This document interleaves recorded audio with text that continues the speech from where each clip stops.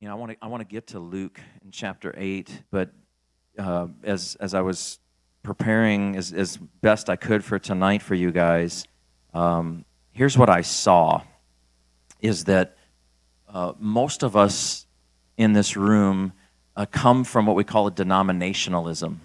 And that means like you grew up in the church in some sort of denomination, or you got saved and then you were plugged into a denomination. And essentially denominations just mean a series of beliefs that you come into agreement with and you say, okay, this is what we believe. The challenge with aligning yourself with a group of people that believe certain things is two things. Number one, beliefs change. Like, did you ever believe that you could take a picture with your phone like 10 years ago? Like, now you do. Like, now you can. What if you set up a religion like we're the non-phone taking pictures because it'll never happen religion, and all of a sudden now everybody's taking pictures with their phone and it's a truth and a reality, yet you set up a whole, and it sounds silly, right? It sounds like, let's just call it what it sounds stupid. But religion is equally actually worse than that, because we set up these beliefs, and then anybody that comes into the little group, let's say me and Ronnie and Chris and Natalie created the no pictures on your phone religion. Ronnie's kicked out automatically. Give me this. Let's see this phone. Look, he's got an iPhone 6 now. So, Ronnie, we're going to have to ask you to leave our religion, okay? Bye. Even though we've been in relationship for 10 years, you're out because you don't align with our beliefs. The challenge with aligning yourself with beliefs alone is that it destroys covenant relationships. And covenant relationships essentially are family. When we come into covenant relationships, it's family. This young man not only came into a covenant relationship with Jesus Christ as his Lord and Savior, washed by the blood, but he came into the family, both us and our Heavenly Father as the Father. And in that family, you can still sit at the table and break bread and have different beliefs. Let me put it in another way. When you sit at the table at Thanksgiving, everybody in your family has different beliefs about everything: politics, religion, money, whether you should watch the game after you eat turkey, whether you should take it. Everybody has different beliefs. But the covenant relationship through the blood says, despite our different beliefs, we're going to stay together in relationship and love one another and into eternity, regardless, right? Does this make sense? And so one of the things I see about covenant relationships is that they're all eternal and they're all unique.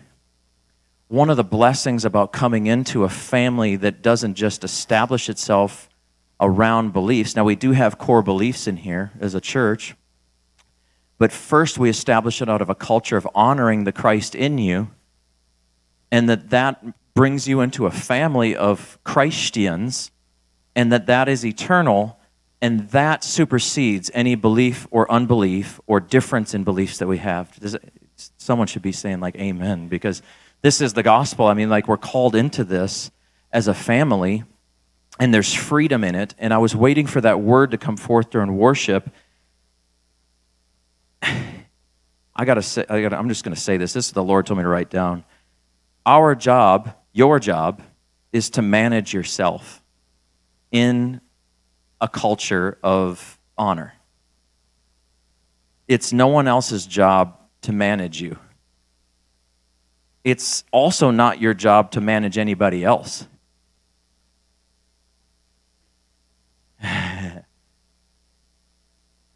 Like, this is where if you come from another denomination, you're like, is this where I get up and leave? Because that's so different than what I'm used to. Your job's to manage you. And I want to talk about that tonight. We all know that in a culture of honor, there's a core, and it's freedom. She started singing the word freedom. I'm like, all right, Lord, thank you. And if you look at my notes, that's like the whole message. Where the Spirit of the Lord is, we all know there's freedom, right? One of the things that comes in a culture of honor is it breeds the love of God. It allows the love of God to move. And we understand through the Word of God that the perfect love of God casts out all the fears. But it equally would be said that fear can cast out Love. Right? So fear is the breeding ground of a loveless culture. And fearful people that are afraid, control. If you have anybody in your life that's controlling, they're afraid, deeply afraid. They more than likely won't admit it or don't even know it. If you're controlling, if you're like, if you're controlling, even if it's controlling yourself or others around you, at the core, you're dealing with fear. And that perfect love needs to invade that place where you have to have control. I want to stick to this culture of love and this lifestyle of honor because I feel like this is where we're going to carry this momentum from this past week. When you don't have honor and freedom, you operate out of the enemy's plan, and the enemy's plan is fear. Not only do people look then to control others, they take the next logical step, which is illogical in religion, and they justify that control. It usually sounds something like this. I'm doing this because I love you. And then those same people teach that God is like that too. And so they're like, you think I'm controlling, you should meet God. He's super controlling, and that's not who he is. I'm going to prove that's not who he is, even though I don't have to prove it. Where does that come from? Like, I'm just sitting up here, I'm like, where does that even come from, that teaching? I think I know where it comes from, but it really comes from a lack of honor. It comes from a lack of love. It comes from lack. It comes from a lack of leadership. It comes from true leaders and trust, like being trustful of one another, being loved. And scared leaders teach that good people should control you. And that's not true. Good people should not control you. Good people should be giving you the liberty to operate in the Spirit, because the same Spirit is in you is the same Spirit that raised Christ from the dead. And the same Spirit that's in you is the same Spirit that's in me. And if we can't agree upon anything, we can agree that the Spirit in you is the same that's in me, which makes us family. Which means despite our beliefs or disbeliefs or unbeliefs or contrary beliefs, we believe that Christ Jesus is in each other, and we honor that. And most of us go through our whole life looking for breakthrough from the next big speaker that comes through, or the next awesome book that you read from a huge leader that seems to have it all put together. And I'm here to tell you that in this body of believers, especially at the Church New Bern, the breakthrough you're looking for is sitting right next to you more than likely, or right behind you, or right in front of you. And God does this to us. He will give me a word in my life, and I know that it's for me, and I look for the confirmation, and he usually uses the person that I'm like the most conflicted with in my beliefs, or the person who just rubs me the wrong way, or just the person I'm like, there's no way, and then that person comes to me and like, God told me this for you. And I'm like, And it doesn't come in the package that I want it to come in. Do you know what I mean?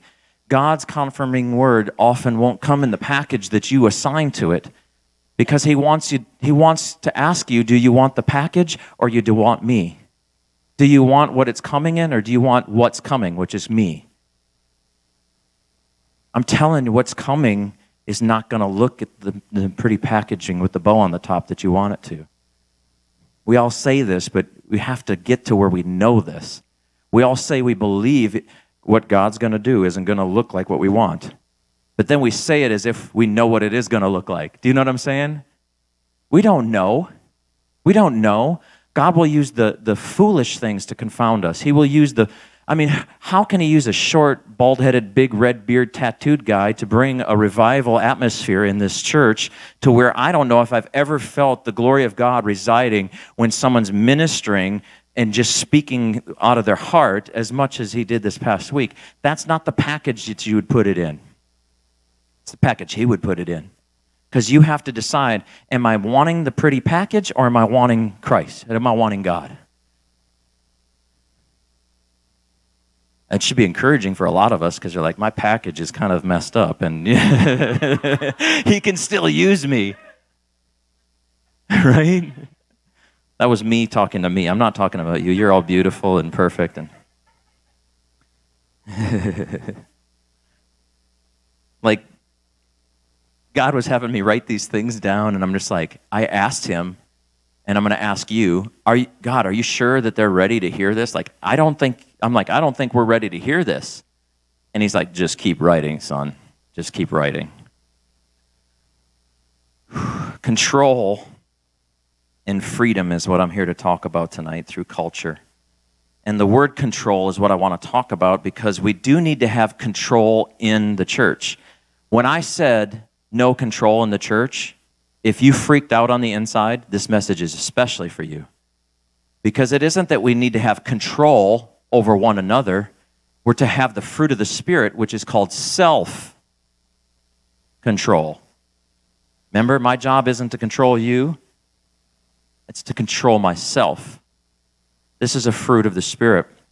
In particular, Jesus, whose perfect theology walks in this perfect self-control, and he does this constantly where he's managing and controlling himself, so much so that he says this in John 5:19, I'm not going to do anything on my own, but I'm only going to do what I see the Father doing and saying. That's how much self-control Jesus walked in.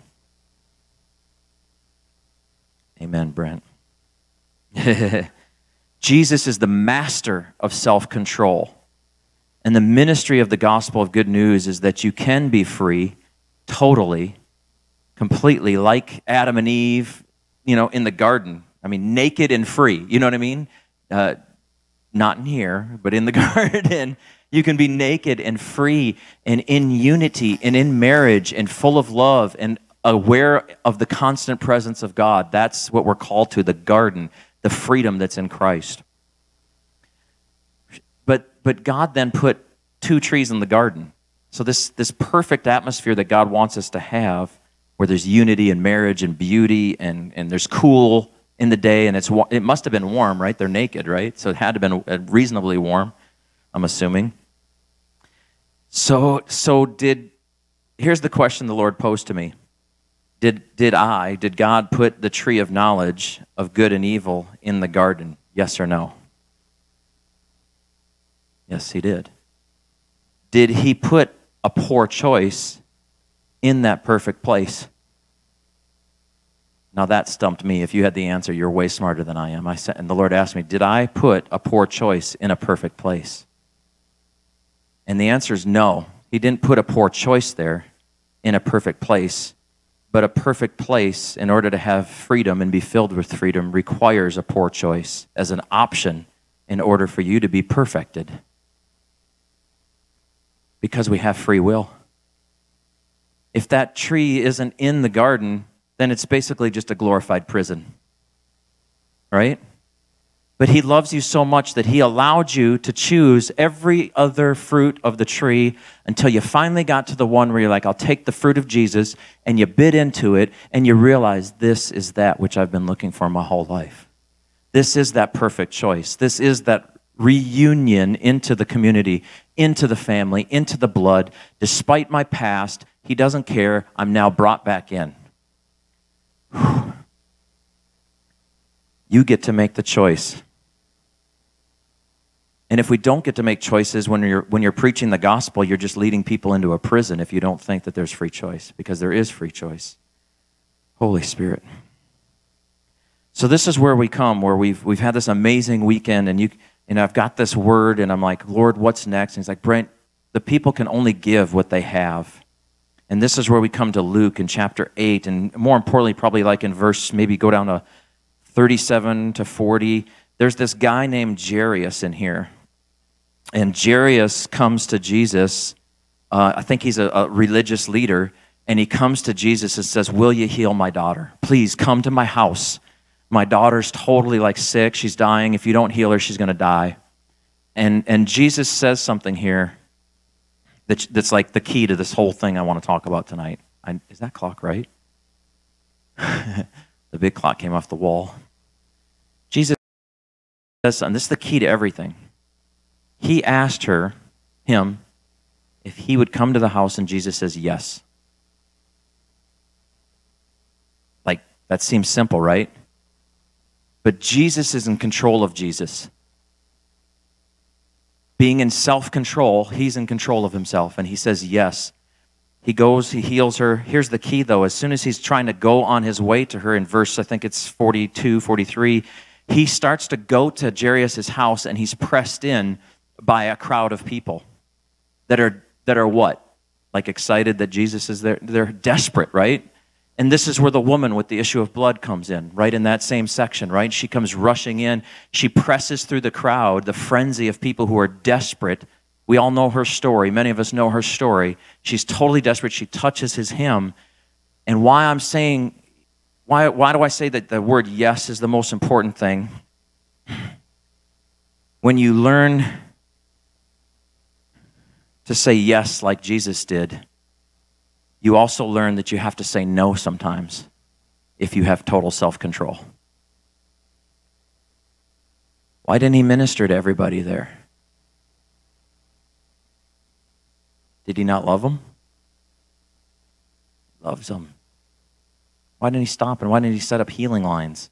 Why didn't he bring everybody up to the front and Jesus will pray for them? This is important to understand where we're going. Self-control. Self-control. Jesus is in constant control of himself here. Jesus tells Jesus where to go. Desperate people don't tell Jesus where to go.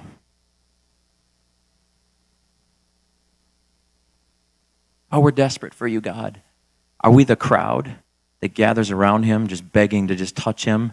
Or are we the one that comes to him and says, look, come to me, Jesus. Come to my house. I have a sick person at the house. Will you come? And we ask him, will you come? And he says, yes. You know, a lot of us like to put ourselves in the position of as we think we're Jesus in the Bible. And most of us are the people in the crowd. Do you know what I'm saying when you read that story? I'm going to try to get this tightened up because I need to bring some clarity here. Let me put it this way. Jesus didn't minister to all those that were broken and wounded around him because he knows as he's in self-control, when he goes out and heals that girl, when you get good at fixing broken things, all the broken things will come to you. Jesus knows when you get good at ministering to where the desire is, not where the need is all the time, or where the hunger is, not where the desperation is all the time, he knows that it'll draw things unto him. Self-control is about learning to say no, learning to say yes. I'm telling you, Christians need to learn to say no. It's not evil to say no. Like, I really need help on the weekend, and you need to help me move. I need to spend time with my family. No. You know what I'm saying? Like, we need to start making decisions that actually are out of love, not out of desperation. Do you know what I'm saying? Like, understanding the difference between important and urgent. My house is on fire. You need to come, Brent. Well, why is it on fire? I lit it on fire. I can't. I gotta go do some other stuff. You know what I mean? Like, we have to start saying no. But part of saying no is loving. Like, who can help set up the conference for Todd? And everybody says yes, but then they don't come. It's like, it would have been better for you to just say no out of love and out of respect for the others and to have self-control and to say, no, I can't do that. I need to go pray. I need to get on my face this weekend. That's what I'm going to do. And you want proof of that? Peter, I think it's in Acts chapter 6. Peter is they're ministering to people. It says they're being added to daily. And I'm preaching right now because this is what's coming. And they're being added to daily, so much so that Peter stands up and says, hey guys, not hey guy, hey dudes, hey people, me and the other apostles, we're not going to be serving tables anymore. But we've assigned this dude, Steve, this is the Brent version, we've assigned these guys, they're going to serve you because we're going to go pray for what's coming next. And we all say, yep, yeah, that's right. And then you say, yeah, that's right, because Brent or Mike or Ronnie or Natalie, they say that, but they'll still come and serve my table. No, there's a time when we need to steal away and pray for what's coming next. And there's a time you might be the Stephen that says, no, I'll come and serve the table. I'll come and be the one that now serves those. You're trained, you're equipped. This is for you guys. I mean, I'm telling you, the group is small tonight, but the ones that are supposed to be here to hear this message are here. Learn to say yes. Learn to say no. Let our yes be yes. Let our no be no. But say no out of love and self-control. That's the message. There's freedom in this. I mean, there's real freedom in this.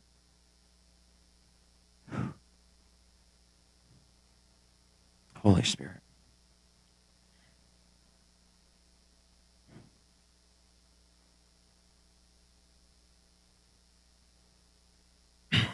This protects a culture of honor because it stops elevating people to the wrong place.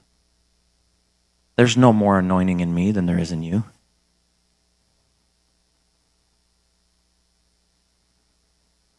The breakthrough you're looking for doesn't always come from a person that comes. It comes from the person sitting next to you. I'm telling you the truth. I mean, I'm trying to tell you the truth in love. How do I know? I've watched people come in here and grow in 2 and 3 months, like at a rate that I'm actually provoked to jealousy on. Like, I knew that person when they first came here. Now look at what's going on. They're in a culture of love. They're in a culture that doesn't elevate the person. It elevates the person, Jesus Christ. Nobody else. And it sounds like that should be everywhere. Oh, that's every church. No, it's not. No, it's not. I'm not afraid to say that. I'm hurt to say that. I don't think I should have to say that, but I'm saying it.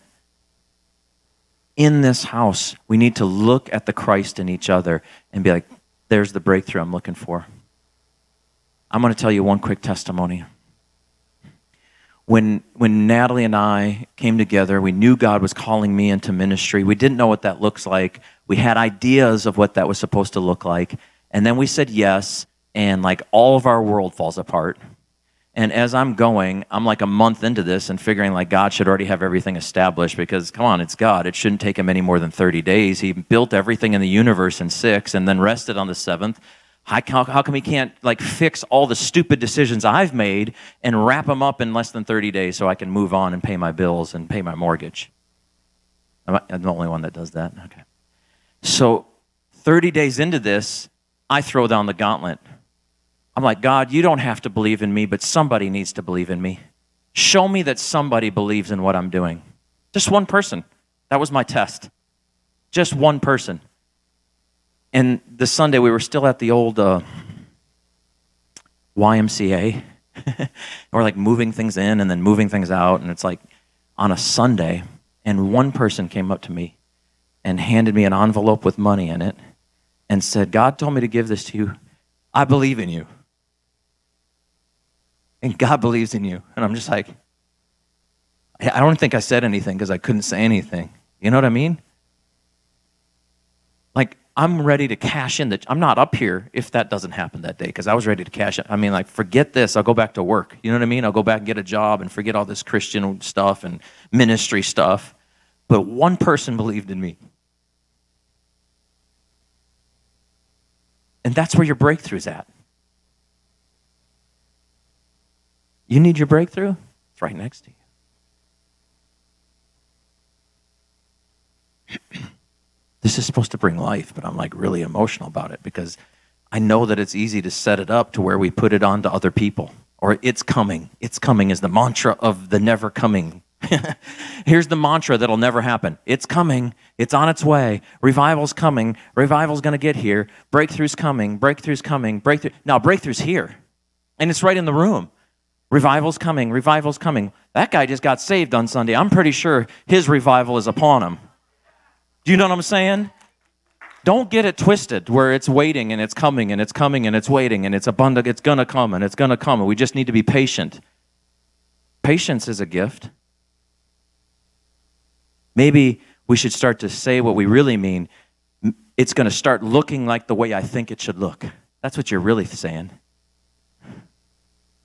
Look around you. I'm telling you, there's a revival in this room. And it's ragtaggedy people. I was in sweatpants earlier, so I only dressed up for you guys. I didn't do it for any other reason. I mean, I was in sweatpants. I should have just preached in that, like my Nike. That's where I'm the most comfortable. I'm like Nike sweats, right, honey? And now my wife gets it. She's like, man, I think I need to start buying those sweatsuits. They're really comfortable. I'm like, hello.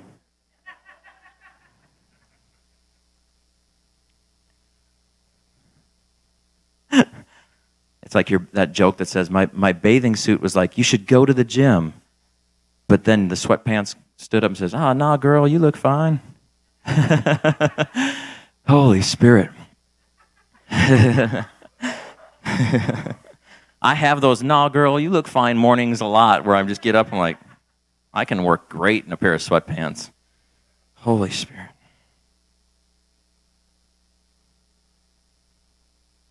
Can you recognize the word of the Lord in the strangest people that you know? That's what I have. I mean, come on.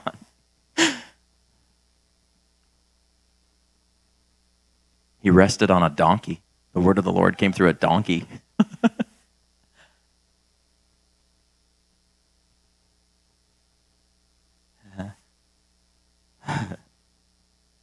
Like, this word's challenging me. Maybe I'm just preaching to myself, but it's like, can we trust the word of the Lord in the most bizarre people that God's going to be sending and has already sent all of us?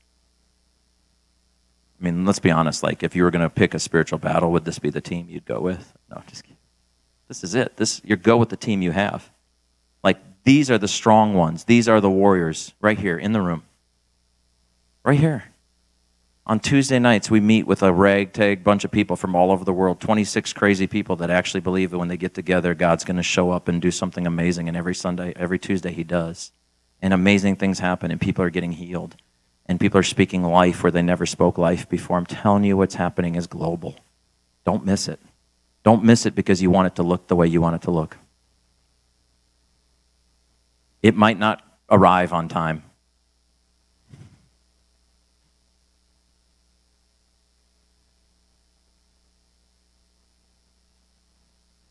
When I was talking to Mike today, and he said, yeah, the grandbaby, they're inducing labor. I said, all that aside, I have no idea what it feels like to be a grandfather, Mike. I said, I only have children. What are you feeling right now? Like, what does it feel like? I want to know, because I can look forward to it. It's coming in the future. And he says, it's brought me to tears and to my knees today. And you have this image of what it's going to be like when you're a grandfather, maybe, or when you become a father. But it shows up different. She was due, in a week? But they're inducing it, right? That's when she was due, was last weekend. So if they would have scheduled the revival, the little baby named Revival should have showed up last weekend. But life tends to come when it wants to come, in a way that you're not always prepared for. When I start repeating myself is when I know it's time to stop. Let's stand. Holy Spirit.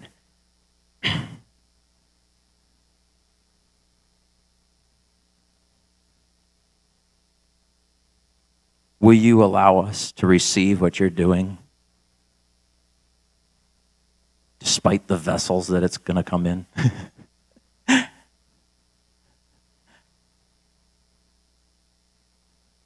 When you send the atheist, Buddhist, man of God, will I receive the word of the Lord? Despite him being saved for 24 hours. And God, I've been saved for 24 years. How come the word of the Lord's coming to the guy who's been saved for 24 minutes? Will we receive? I believe he's asking us. So, Father, I ask that you would give us hearts to receive the word of the Lord, the kingdom, the revival that's here now, the very presence of God, that healing touch. We don't even care what it looks like, and we don't even want to know what it looks like. We just say yes to it right now. We say yes that it's here. We say yes that you are here. We say thank you for revealing yourself moreover, more ever, constantly, in a new and refreshing way. But we also have to acknowledge that you're already here and you're already doing amazing things. You're saving, you're healing, you're delivering, you're casting out demons. You're doing all that through this body. And there's revival coming to the checkbooks and the bank accounts, and we have to acknowledge the way that it looks might not be the way we wanted it to, but it's coming. Will we give credit to the Lord when it comes? Will we thank him for what he's doing when he does it the way he wants to do it? I want to just grab hands because I'm telling you, with your neighbor literally is the breakthrough that you're looking for. This is where the breakthrough is. It's in one another. And I would love if someone would excuse or dismiss the kids. It looks like some of them have already come out. But what if the Lord starts to move the mouths of babes in this church and begins to proclaim the word of the Lord through a package that you're not used to, that's because it's 4 feet tall or 3 feet tall? And they begin to give the utterances of the goodness of God. What if it comes in dreads and a dread warrior? You know, we need to be ready for it. And I just say right now that the breakthrough is holding your hand right now. That the one person that can believe in you, in the Christ in you, and pull you into the family is touching your very hand right now. That the person that's going to say, yeah, I can see the Christ in you. I can see the dreams and visions. You need to grab hand, buddy. When you stand by yourself, you stand alone. And if you stand alone, you're divided. So, Father, we just pray right now that the person is standing right or next to you, begin to speak the destiny that God has in your life and to confirm the word of the Lord in you. And I just declare that in Jesus' mighty name. Amen.